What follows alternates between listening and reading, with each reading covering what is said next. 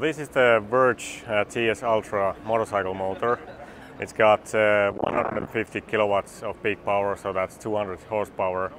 Also 1,200 Newton meters of torque, and only a weight of 21 kilos. So that's roughly like half the weight as you would have in a typical or a conventional in-wheel motor.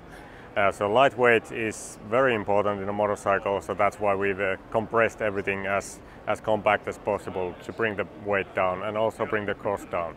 So as the overall structure, on the inside there's the stationary bit, and on the outside there's the rotating bit. So now obviously it's glued to the stand here, but I can show basically this is the bearing point.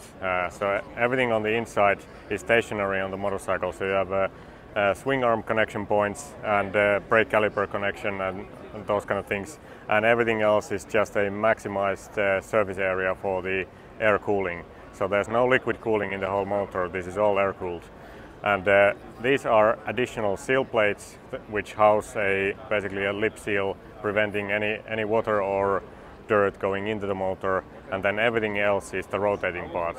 So this is a composite which houses the permanent magnets.